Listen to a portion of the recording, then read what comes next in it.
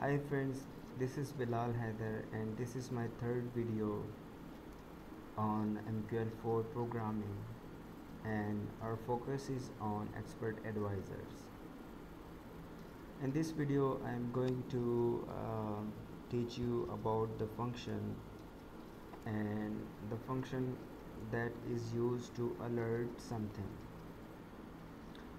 This function is already built in Mql4 programming language, and it can be used to alert and to make sound plus show the message in the different dialog box that will pop up. Okay, let me show you how to write it. First of all, you need to type alert and the brackets, semicolon at the end, and in double quotation marks whatever you will write in between these double quotation marks, that will pop up whenever this initialization function will be executed. And you know that this function executes whenever you attach your expert advisor to the chart. We'll show you in a moment. So let's write something in it. Whenever this function is executed, that means our expert advisor is successfully loaded. So let's write successfully loaded. Okay, so then you save the file and then compile it. Okay, now you need to attach your expert advisor to the chart. First of all, you need to make sure that your expert advisor is on. It should be not like that, it should be like that.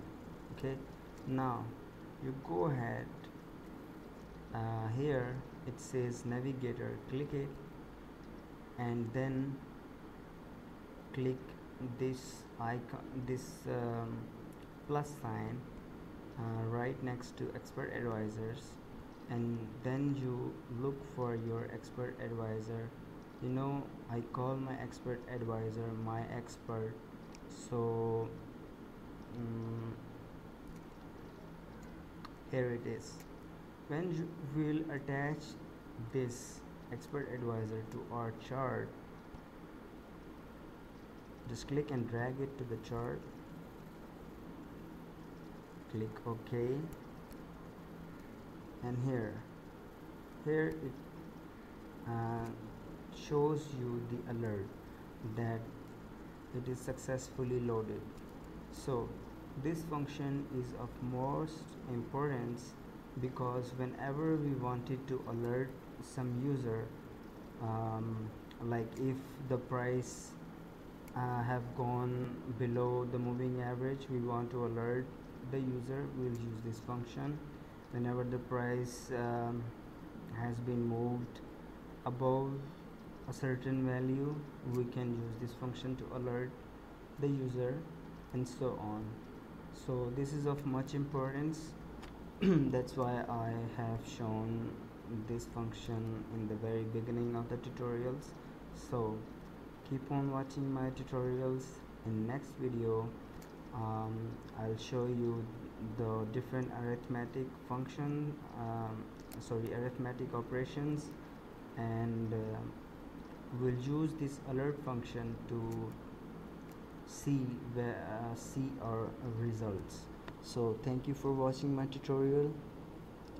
Keep watching my tutorial. See you in the next video.